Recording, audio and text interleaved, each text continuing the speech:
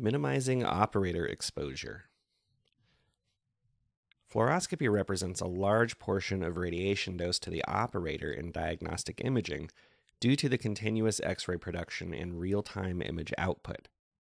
Most exposures during live fluoro are relatively low at between 1 and 3 MA, but this is simply the tube current applied and does not take into account the amount of time the fluoroscope is on, which is directly proportional to the dose received.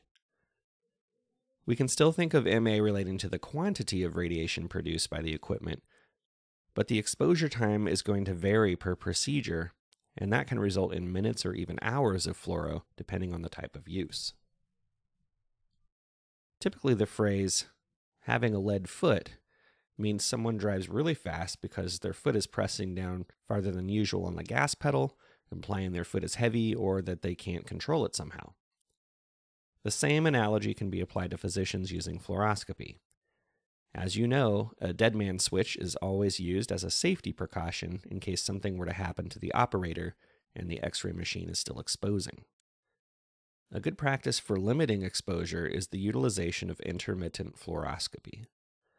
If the radiologist is examining a patient's stomach full of barium that isn't emptying, they likely won't stand on the exposure switch for the entire time it takes for the stomach to begin emptying. They may choose to periodically expose for a fraction of a second to check if contrast has begun its travel into the duodenum. Once it has, the dynamic portion of the exam may continue, but it is unnecessary radiation to the patient and the operator when there is no functional purpose for viewing the image. There is an audible alarm that sounds after every 5 minutes of exposure time, designed to make the operator aware of the accumulated dose. I can recall a few occasions in my career when a surgeon or a radiologist had been operating the exposure switch for fluoroscopy, and I noticed that they continued to stand on the switch, emitting live fluoro, when they weren't even watching the monitor. We called this having a lead foot.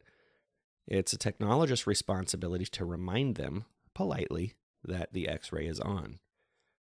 Sure, that may be annoying to them after a few reminders, but if it does start to rub on their nerves, that's when I always offer to take control of the exposure switch.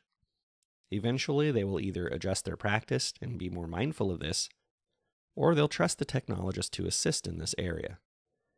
There is no diagnostic use for fluoroscopy when the image is not being observed, and there's plenty of reason to advocate for ALARA principles. One feature that greatly reduces dose, from 50 to 80% according to your textbook, is last image hold. This occurs when live fluoroscopy ends and the last frame of live fluoroscopy remains displayed on the monitor. In addition, pulsed fluoroscopy can significantly reduce patient dose. In real-time fluoroscopy, the fluoroscope is producing X-rays as long as the exposure switch is being held down, and with pulsed fluoro, the operator can reduce the frame rates that X-rays are on in pulses. When used in conjunction with digital image memory, a continuous image can be projected on the display with far less radiation exposure. The pulses are synchronized with the power supply feeding the X-ray generator, which in the United States is 60 Hz. Frame rates, such as 30 frames per second, as used with common televisions, can be utilized instead of live fluoro to reduce exposure, and there are options with even fewer frame rates as well.